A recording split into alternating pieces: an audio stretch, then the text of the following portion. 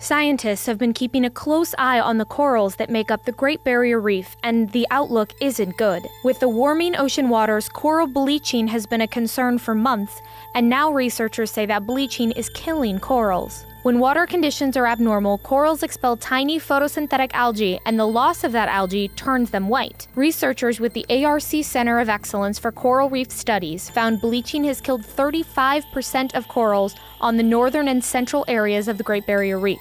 The director of the center studying the reef said, "This is the third time in 18 years that the Great Barrier Reef has experienced mass bleaching due to global warming, and the current event is much more extreme than we've measured before."